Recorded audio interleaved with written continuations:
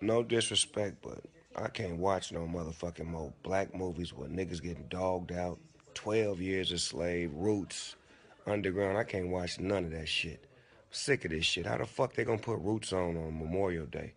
They gonna just keep beating that shit in our heads or how they did us, huh?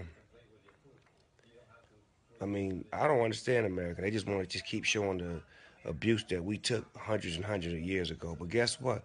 We taking the same abuse. Think about that part. When y'all gonna make a motherfucking series about the success that black folks is having?